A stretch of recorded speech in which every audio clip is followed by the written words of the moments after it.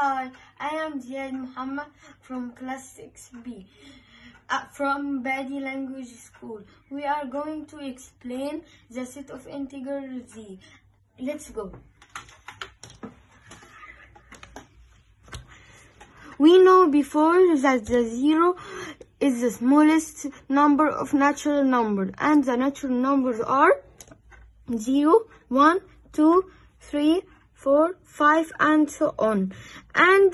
But there are numbers less than 0. What are these numbers? They are called negative numbers. Z negative are negative 1, negative 2, negative 3, negative 4, negative 5, and so on. So, if we put natural number and negative number, form the set of integer z.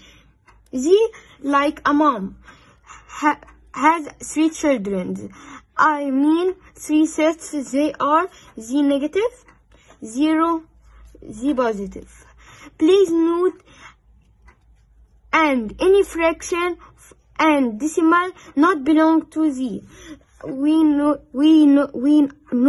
that z negative are negative 1, negative 2, negative 3, negative 4, and so on. And here 1, 2, 3, 4, 5, and so on. And for example, 3/4 and natural belong or not belong? Not belong, because 3/4 is not from the natural. Here 3.14 and the natural not belong because it's not from the natural numbers. Here, if we want to represent these numbers on the line, numbers will be like that. 0 is between the negative, z negative, and z positive. See? Negative 1, negative 2, negative 3, negative 4, negative 5, negative 6. And here 1, 2, 3, 4, 5. From the right will be right because it's positive, and from the left will be the negative because it's from the left.